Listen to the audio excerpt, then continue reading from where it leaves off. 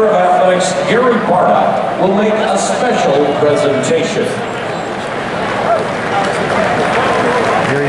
The University of Iowa, in the men's basketball program, would like to honor former standout Roy Marble for his contributions and dedication to the Hawkeye basketball program.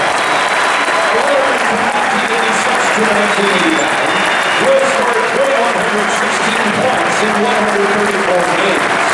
He remains today as the only Hawkeye to score over 2,000 career points.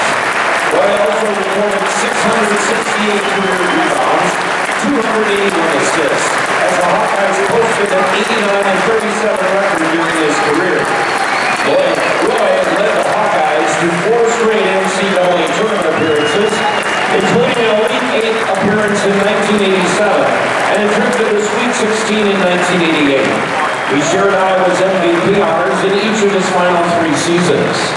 He's a member of the 1980s All-Decade team, and in 2002 was named to Iowa's All-Century team. He was the 23rd player selected in the 1989 NBA draft.